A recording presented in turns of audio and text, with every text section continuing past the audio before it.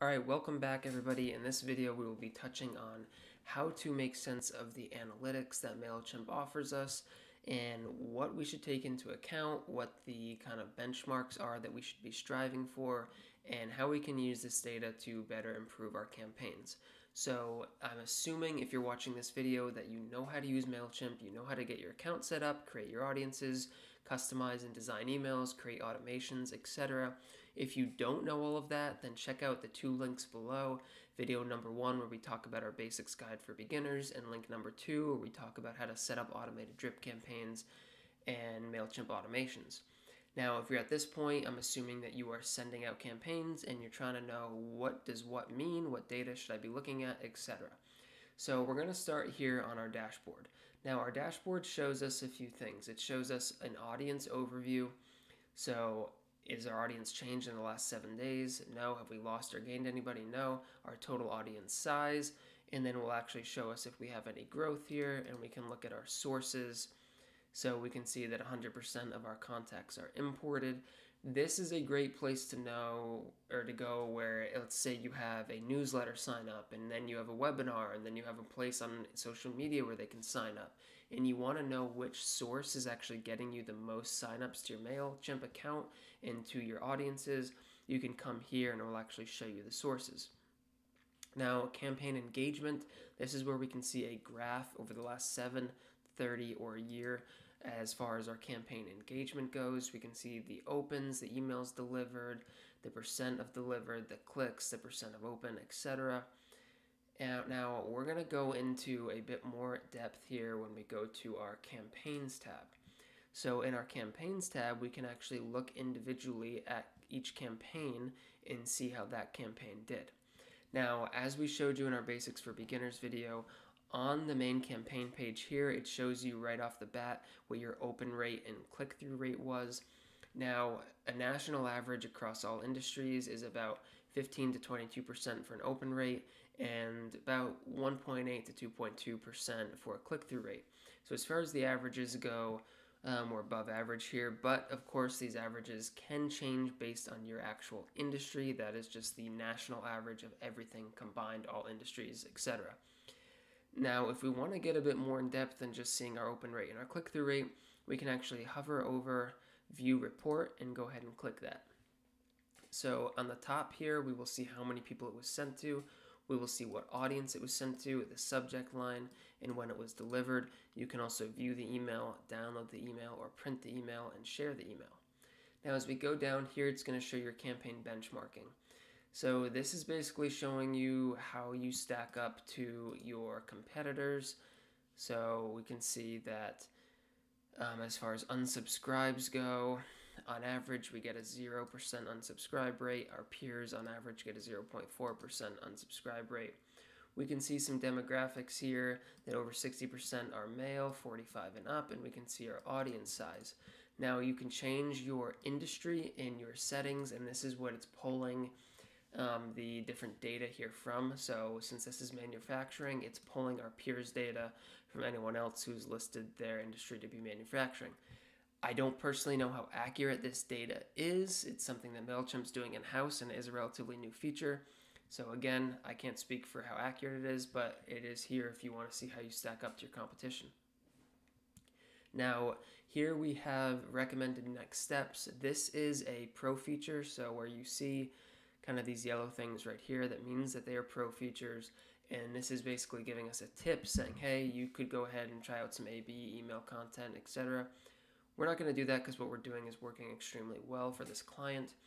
As we go down, we see an overview of the email. We see our opens, our clicks, our bounce, and our unsubscribed.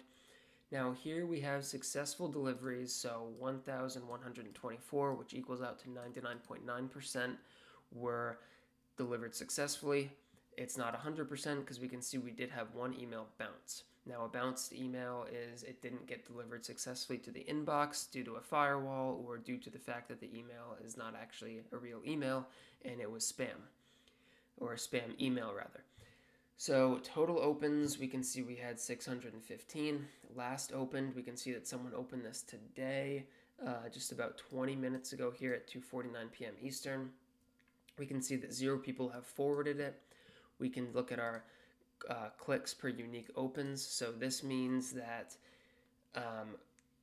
total clicks we had 62, but click per unique open, so that's per person. Each person is considered a unique open, so this does not take into account people who have gone ahead and clicked their email more than once. Last clicked, we can see someone clicked it about 30 minutes ago. We can see if anyone reported it as abuse, which they did not, which is always good. And then right here we can check our 24-hour performance. We just sent this campaign today, so this is going to look pretty blank. Now here we can see our top links clicked. So if you have multiple links in the email, it's going to list them all out. Now this one is obviously getting the most traction. It's the only one getting clicks with 62, and that's because this is our call to action button. These other links right here are our little social icons down at the bottom, which we don't really expect to get clicked, but we do want our call to action button, which is showcasing this particular product, to get clicked, which it did, which is fantastic. Now here we can see our subscribers with the most opens. So we can see that this subscriber is opened it 8 times. This person has opened it 47 times, which seems a bit excessive considering it was only sent about 3 hours ago. 23, 15, 11, etc. Here we can see our top locations by opens: United States, Canada, United Kingdom, France. So that's a basic overview. What you want to be mainly looking at are, of course, your open rates and your click-through rates. You want to make sure that you're setting the benchmark to have at least a 20% open rate and at least a 2% click-through rate. If you're not getting these numbers or anywhere close, then you're going to want to reevaluate your strategy, reevaluate how you're setting up your content, reevaluate the quality of your email list. Are you sending them the right stuff? Reevaluate your headlines and your preview text. If your open rates are low, try to get more people to open. If your click-through rates are low, test out different calls to action. Test out different types of products for different campaigns and different audiences to see who engages with what. It may take some time, but it's really just a game of testing and making sure that you are engaging your audience, and then going back to both your individual campaign statistics as well as looking over your kind of campaign in a glance. Here is what I call it. Your campaigns, we can see all of them, so we see that all of these campaigns are achieving above average results for the most part, which is good. Now what we can do, if we have one that was below average, like this one right here, we could actually dive into that report and see what was different between that email and the other emails that have done better. So it's really about how much time you want to invest looking into the analytics and looking into the differences between different emails and different audiences and seeing who responds to what. But I would certainly encourage you to set the benchmark to have at least a 20% open rate or as close to it as possible, and at least a 2% click-through rate. If you are achieving those numbers, you are right there with the average, which is great, and then you can figure out how to keep those numbers climbing and get above average, which we always want to strive to do better. As always, if you have any questions, my email is listed down below. Feel free to shoot me a message. We also have a link down below where you can browse a huge library of content where you can learn everything you need to know about growing and marketing your business online. If you found this video to be helpful, please do consider liking or subscribing to the channel, and we'll see you in the next video.